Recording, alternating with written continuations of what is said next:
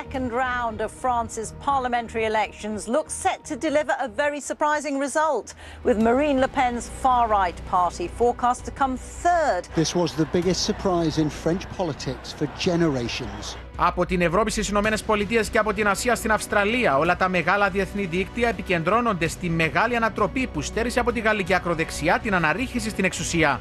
A coalition of the left has banded together and should become the largest party in France. They'd expected the worst, but France's hastily arranged left-wing coalition beat the odds, and the tension of the last week evaporated.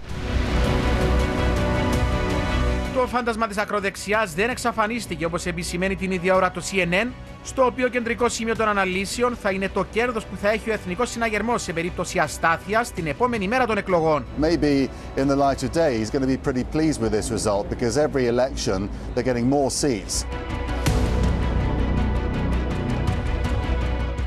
Libération has on its front page, c'est ouf. That means it's amazing.